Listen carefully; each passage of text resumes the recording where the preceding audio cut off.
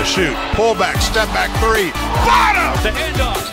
Jones for the tie. Oh, he's fouled! And one! He's still loose. Doherty the heave. Oh, my God! Southern Utah. Wow! Southern Utah is going to do something they've never done. Go to the NCAA tournament. What's up, everybody? It is another Whack Wednesday episode of the Straight Outta Whack podcast. Again, it is week 2 of our team preview weeks as we head into the 2023-24 season. This week, it's the number 2 teams in the Whack regular season standings from 2022-23. As you can see, I got Daryl with me. He's in sunny California. It was storming here in Utah, but it just became really sunny, so I'm excited about that because I played 2 softball games tonight, but the weather's going to be cooler, so that's very nice. But with us today, we have new SFA women's basketball head coach, Leonard Bishop. Technically, I mean, do we really want to call you new, Leonard? Because you've been under Mark Kellogg's, you've been the associate head coach since, 2015-16. So you've been at SFA for a long time. So do we really want to refer to you as the new head coach, or just refer to you as Coach Leonard Bishop? We can go with new head coach, again, because I am a first-time head coach, and it is a little bit different sliding over 8 inches. But, again, I'm happy to be called coach because, again, it's a blessing to do what we do for a living. So whatever you call me, I'm going to respond to. I want to know how much nicer it is to be in the big office now over maybe the smaller, because I've been to that practice facility. I've seen those offices, and the view that you get in that head coaching office is unreal. Like, how nice is that?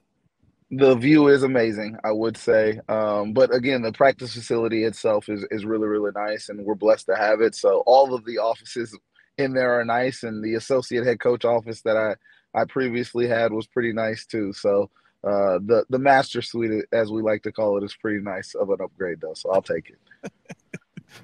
I want to ask you, were you surprised when you've been with Mark Kellogg for a long time? Were you surprised when he came in, maybe told you, hey, I'm taking the job at West Virginia? Like, what was that? How do you go about that in a situation where you've been with a guy for 7-8 years and you built so much, you've had so much success together? What was that, your reaction, kind of your thoughts on that when that came down? Well, my reaction was immediately happy for the guy. Again, we've been working together, like you said, since 15-16. To be honest, he's been knocking on the door. We've been playing well and at a high level for so long. So that once he got that Power 5 opportunity, I was just extremely happy for him and his family. Over the last 8 years, our families have been in the foxhole together on some highs of highs and some lows of lows. So for him to have that opportunity to go to West Virginia and to coach the Lady Mountaineers, I was extremely happy for him, and that's just kind of immediately where my emotions went to. Is there any chance? What's the biggest thing you learned? What's the biggest thing you learned under Mark Kellogg as you take over the Lady Jack program? Well, I'll say 2 things. The first one being just like his organizational structure of everything that he does. He's really detail oriented. So that'll be something that I take with me going forward just in my professional career. And then I'd say just how well-rounded of a person he is. Obviously everybody sees the basketball success, but he's successful in his marriage. He's successful at home as a dad, and he's successful with his friends. So, again, that organizational structure that stretches into his personal life as well, how he organizes time for his friends and his family. So just being able to be a family man in this business, some people try to say that it's impossible, but I've seen it up close and personal and how successful he was doing that. I have to ask, is there any chance of SFA in West Virginia playing in the next year or two somewhere? There have been a lot of conversations about that on the outside. Me and Mark have not discussed that at all. Maybe, we said we want to play each other in the NCAA tournament. That's what we've kind of talked about. So that's our goals for both of us. I like it. So what's it like for you? Obviously you understand the recruiting situation in SFA. You understand the landscape. You understand all of that. So you lose, Jordan, Zaya, Angel Scott, Avery Brittingham, Mayana Johnson ran out of eligibility, but you still got pieces back that people don't really know about. I don't want to say know about. The people at SFA know about them, and I'm sure there's a lot of people around the WAC that know about them. But, I mean, you've got some players back. Does she go by – is it McClimate Call? Is that how you say the last – You got it perfect. That's it. Okay. She's your lone starter returning.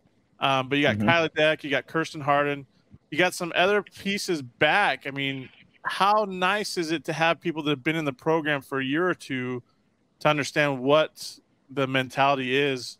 I wrote about it the other day about that sustained success that you guys have kind of preached. What's that been like, for you so far this offseason? I mean, and you're getting ready to go on a long trip to bond with the team as well.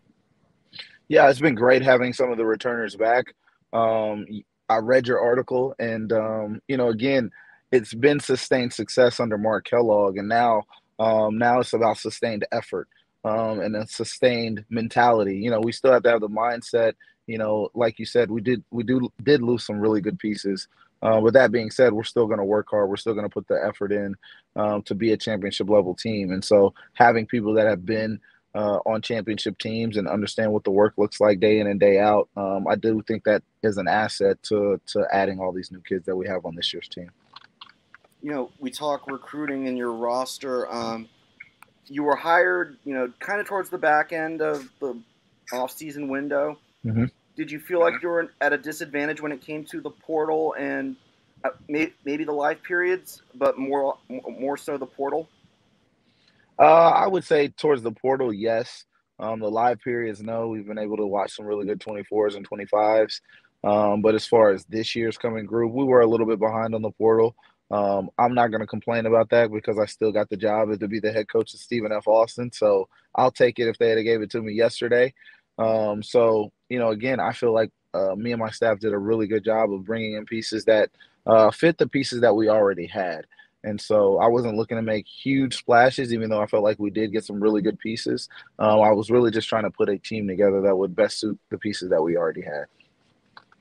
Can you talk about maybe your style that you want to instill in terms of offensive, defensive styles?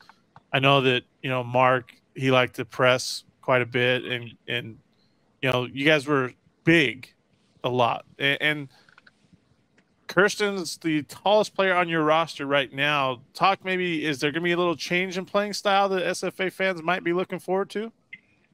Again, I think the way we played in the past, it allowed us to play different styles, and I think I still want to keep that.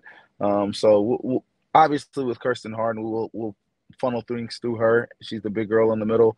But again, I think we have pieces now that we can speed the game up if we want to.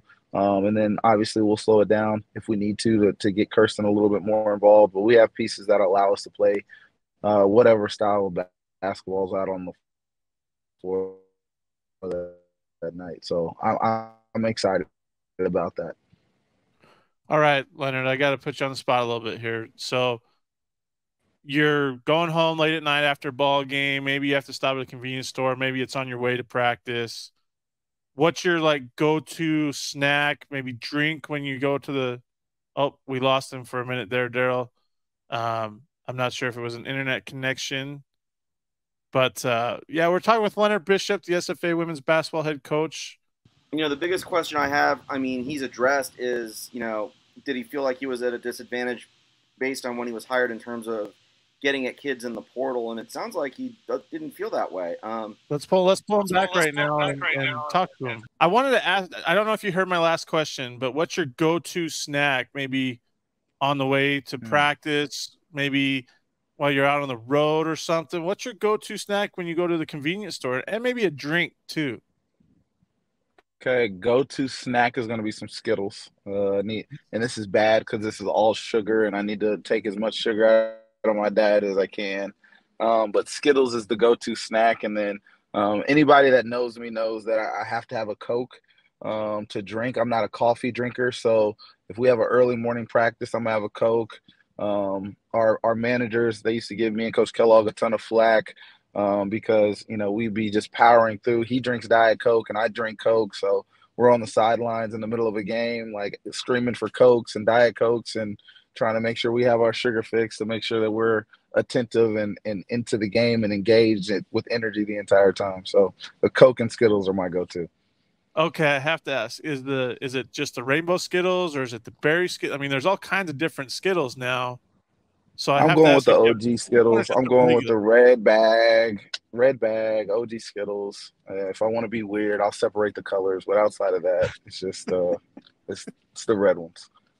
And then the Coke situation. Is that from the McDonald's Coke or just a regular, just any kind of Coke?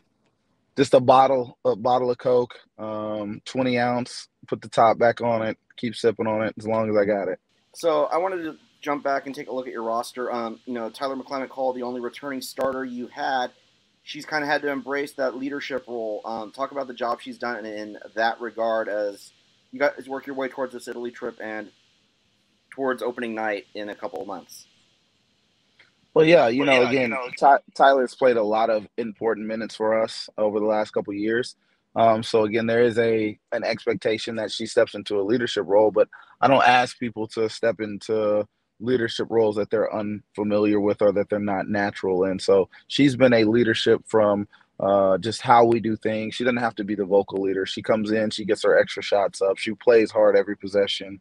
And so that's how she's been leading and showing our other girls kind of how we do things at SFA. But again, we have other people on our team. Kirsten Harden has stepped up her vocal leadership on our team, and other people, just even some of the newbies, have come right in and shown vocal leadership skills. So we don't want to make it uncomfortable. We tell people to be you, be yourself, just be the best version of yourself. And if you come in and do that every single day, then we have something.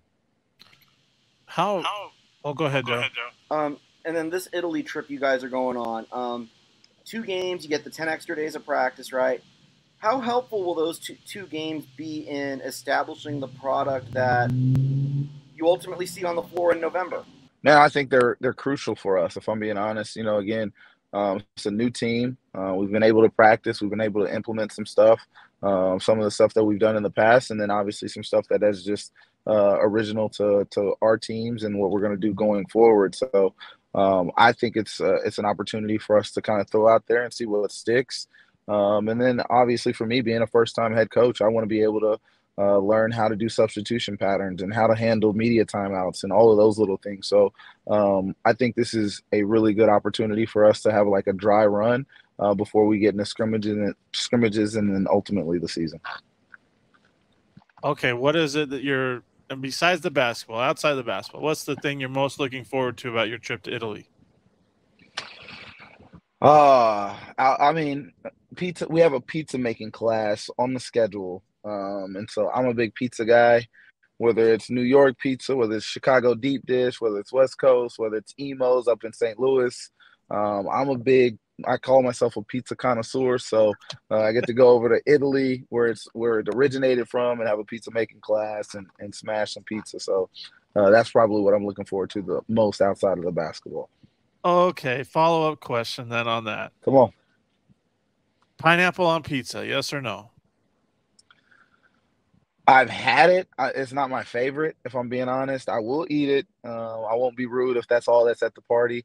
But for the most part, I'm a Supreme and a meat lovers guy. The Supreme, hold the black olives, and I'm good to go. Nice. I'm a meat lovers guy. I can't stand veggies and fruit on my pizza. So yeah, I feel you there. That's awesome. Well, I'll eat the veggies on pizza and try and disguise it as I'm trying to eat healthy. So that's how that's how I go there. That's your vegetable for the night. Let's just put it that way. That's your vegetable for the night. Absolutely. Oh, that's awesome. That's awesome. So what I want to ask, that when a coach leaves, when a coach departs for another job, the staff that he's had at the previous school, they're kind of up in arms. Like, what am I supposed to do? Am I supposed to stick around? Am I, what is that process? What was that process like for you? Because I'm sure that he probably wanted to take you to West Virginia, but you also want to be a head coach. So you're like balancing. It's like a balancing act, right? Like you got to make a decision and you can't let things drag out. Like what was that like for you? I'm very curious. Well, the great thing about it is that, like I said, me and Mark have worked together for 8 years, and so we've had conversations like this leading up to this in the past. And he's always asked me, "What are your goals? What do you want to be?" And I told him I want to be a head coach. And he, a couple years ago, he was like, "If I got a job, would you be the head coach at SFA or would you come with me?" I was like, "I'm going to try and be the head coach at SFA, and if I can't, then I'm coming with you." And so once he announced that he had West Virginia, he already knew in his mind that I was going to go all in after Stephen F. Austin. And if I couldn't get it, then he was going to have a home for me at West Virginia. And that's kudos to him. He could easily just kind of go on and do his own thing. But, we built it up at Stephen F. Austin, and he gave me an opportunity to come with him to West Virginia. But he also spoke highly of me to help me get the job at Stephen F. Austin. And so he's a Hall of Fame coach one day, and he's already a Hall of Fame person in my mind. So, again, that's just kind of how that went for us. So the moment he announced it, I was already working on getting my stuff in and applying for the job. When Ryan Ivey introduced you to the team, were you expecting that reaction from Tyler and the rest of the girls? Like, she came up and literally gave you a huge hug right there after you walked through that door. Were you expecting that? Right. To be honest, I wasn't expecting that. I was expecting them to be happy for me and things like that, because again, as the assistant coach, you put a lot of time in with the individual kids. You put a lot of time in with them in the gym, in those unseen hours. So her to be happy for my success, I wasn't surprised by that. Now, the big bear hug and the tears and all of that, I was surprised by that a little bit, but at the same time, emotions were high, and I get it. Daryl, go ahead with your question. When you got the job, how hard was it for you to assemble your staff? You brought over Patrick Harrison from New Mexico State as your associate head coach, and then the rest of your staff. How hard was it, and then how quickly did all those hires come together? Man, that's a great question. It was hard. That was probably the hardest part for me, just because now you're going to be entrusting people that you may not know all that well, or that you've seen recruiting, but you don't know them, for them to really be essential in your success. And so you brought up Patrick Harrison. Me and him didn't know each other that well, to be honest. We'd seen each other on the road, talking, recruiting, things like that, but we didn't know each other like friend-to-friend relationship. Jordan Hernandez, I had recruited her for a little bit while we were at Stephen F. Austin, and then she ultimately went to UTA. And then Coach Murphy was at UTEP, and she coached at A&M Commerce. I'm an A&M Commerce alum, so there's that connection there. And so that's probably the time I took the most, was making sure I was good with our staff. Because again, the great thing about my job is I get to pick the people I'm around every day, from recruits to coaches. Looks like the video froze up for a minute. Hello? Yep. Can you hear us? I can hear you. I can hear you the whole time. I don't know what's going on. It blanked out. It's all that humidity in Nacogdoches. That's all. It is hot. I will say that. It's like, what's that say, 105 on my dashboard right now. So goodness. Wow. There you go. But no, I just wanted to make sure that I hired coaches that were embodying the things that I would be preaching, that were willing to put in the extra time for us to be extraordinary. And then this actually happened without me actually planning to do this, but everybody's on staff, their dad was a coach. So my dad was a coach, Coach Murphy, Coach Joe, and Coach Patrick. All of our dads were coaches. So when everybody has seen what it looks like from behind the scenes to be a coach as well. So that's just kind of how I fell into place. It's awesome. It's awesome. So we would be remiss in not if we didn't ask, other than the CUSA WAC Alliance games, anything about your schedule that you can kind of tease us with right now? We have 2 return games that I'm really excited about. We got Portland coming to us. We played them 2 years ago at Portland. And then we have North Texas coming to us as well, along with Rice, who's now in the American. So, we have some really, really good home games, along with the Liberty at home and going to Middle Tennessee. So still finishing up the final details and the logistics of our schedule. But I'm excited about it. It'll test us early. It'll see where we're at, and then I think it does a good job of preparing us for WAC play. Speaking of the schedule, do you like that you have a couple of WAC games in early December, like the first week of December, and then you have like a little bit of break, or you kind of like, I don't know if I like that split, time where you just want to be in conference play fully, invested?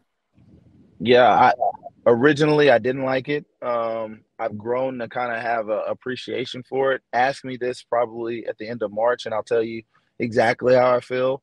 But no, I think it's, the WAC is always trying to be forward in things and think outside the box. And so moving it up a little bit, again, we'll see where it takes us. Last question here. The biggest challenge that you see as you get ready for this 2023-24 season?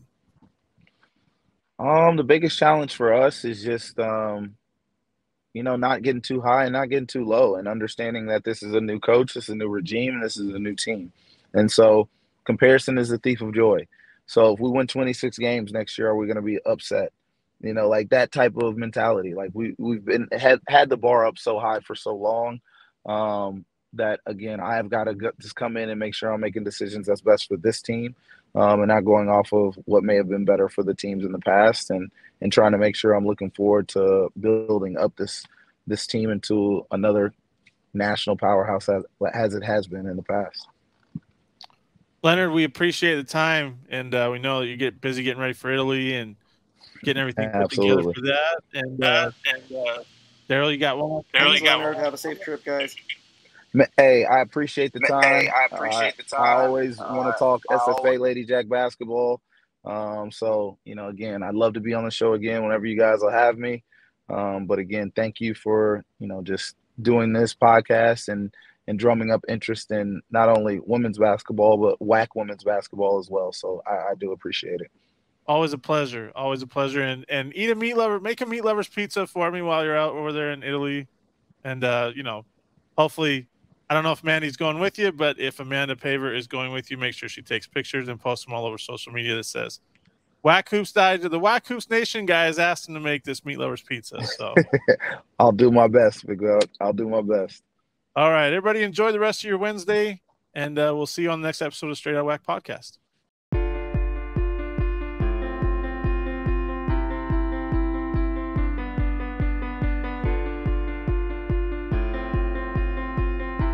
Thanks for listening to the Straight Outta WAC Podcast.